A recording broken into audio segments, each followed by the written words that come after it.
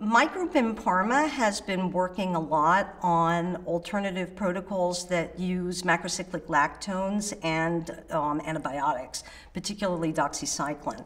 And we've moved out of the lab and into the field because the first studies of these combination protocols were in experimentally infected dogs, and they worked wonderfully. But in the field in naturally infected dogs, things are different. We don't know how long dogs have been infected. We don't know what the parasite load is very often. We do always have issues with owner compliance.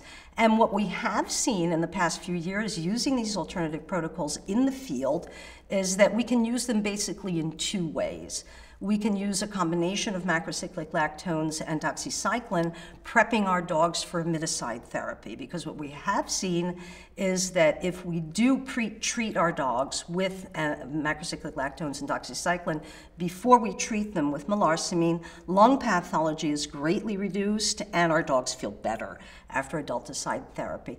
And then of course, when melarsamine is not doable, these combinations have been shown to be very effective in eliminating adult parasites.